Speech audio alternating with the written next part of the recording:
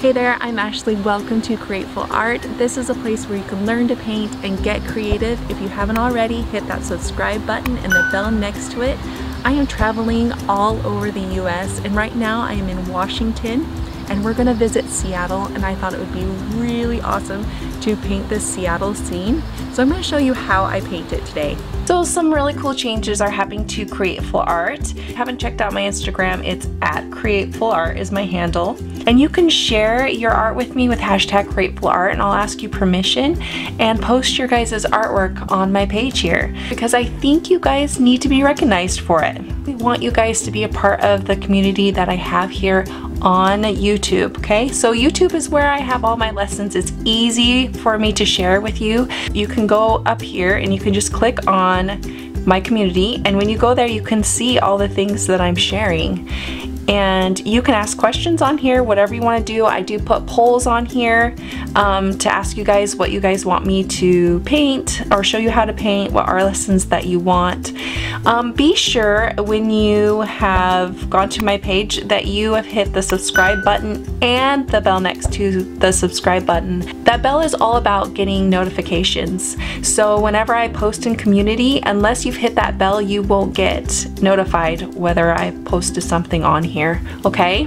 Go ahead and make sure that you've hit the subscribe button and the bell next to it so you get notified whenever I make new videos and share more content.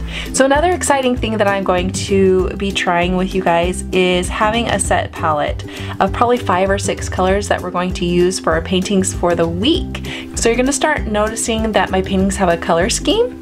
And what I really want you guys to do with this is be creative with it.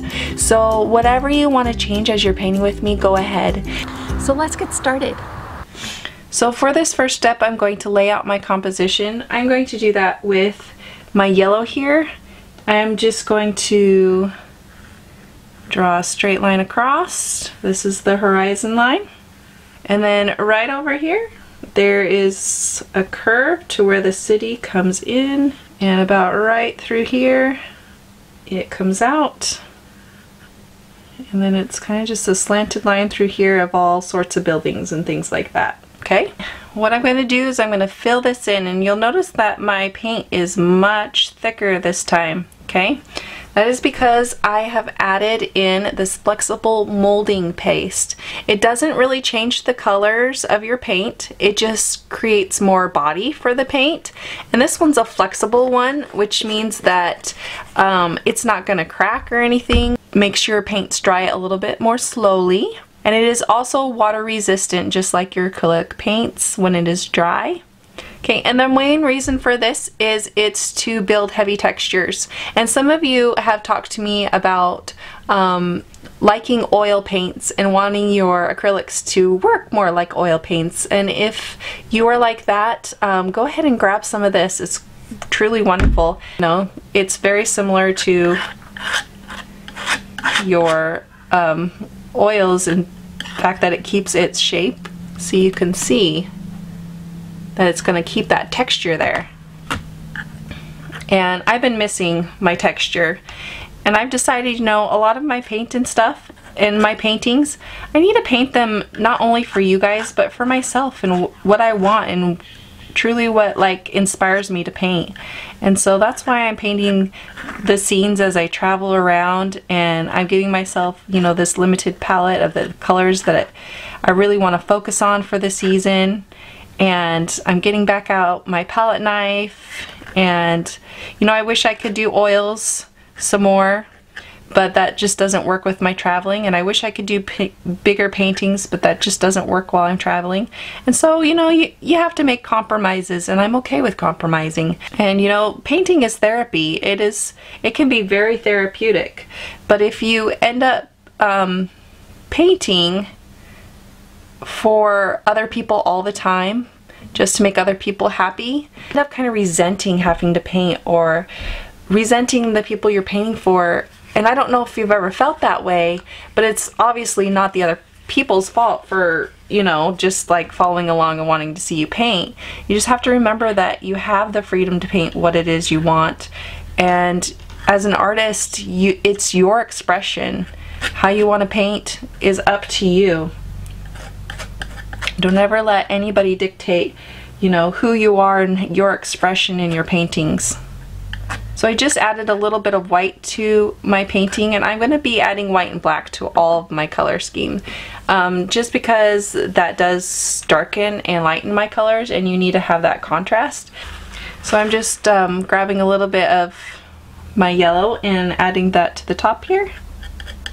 So I'm using a palette knife, but you can use a brush or anything that you wish to use. Start giving this a jagged edge because the buildings and stuff go in to these spots here, and it's not completely straight across. So I'm just finding the shapes. Now I'm going to take my light blue and I'm going to add a transition over here between the blue and the yellow. And you can see that it goes on top, but the more that I'm going to touch it, the more that it'll mix with the other color. And if you don't want it to mix, just go ahead and let this dry with your blow dryer or whatever, and then it won't mix as much. And I'm just laying it right on top so it doesn't mix anyways.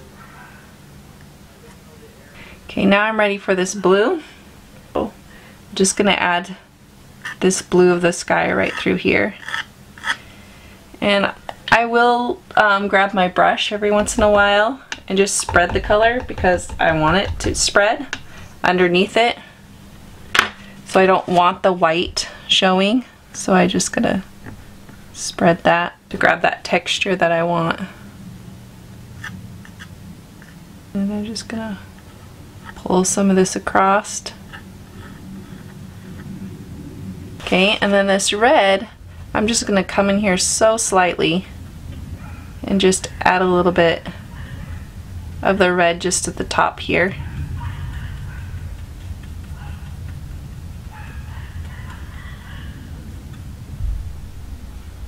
There's some dogs going crazy out there. And then I'm just checking to see if I have any canvas showing. And where I have canvas showing, I'm just going across it. Okay. There's a blue line right here. So I'm going to add that blue line. That reaches over here, and I'm going to take some of my red, add that to the blue.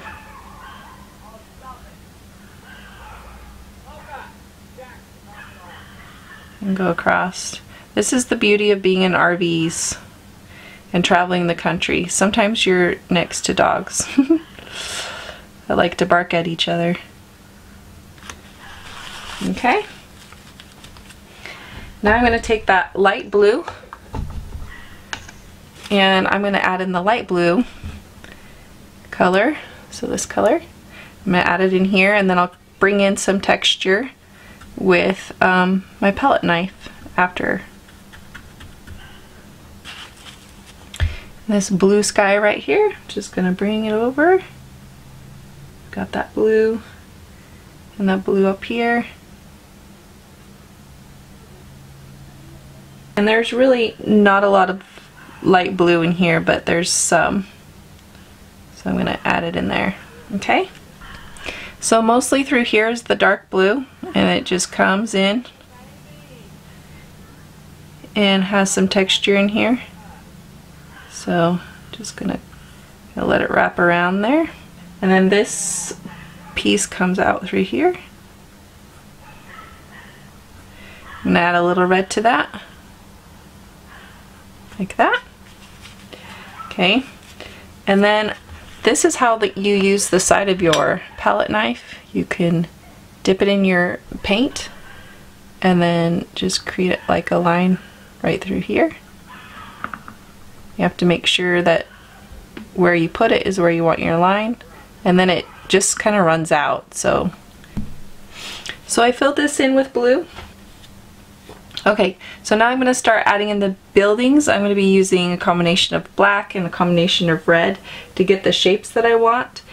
And then I'm just using my flat, or flat brush on the top and just marking out that location. Lines on it at the angles that I see it, and then I will fill it in.